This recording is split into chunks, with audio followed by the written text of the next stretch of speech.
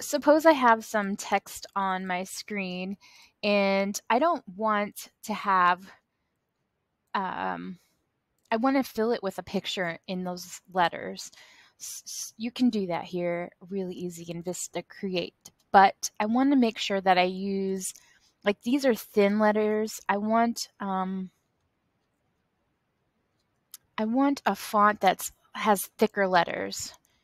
So I can really see the picture that's in it. So you can look through the fonts. You want to pick one that has very thick letters, and I like this one that I picked.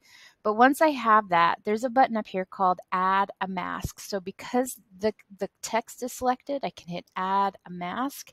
It converts these letters to a mask, and then I can go to Photos and search for pattern.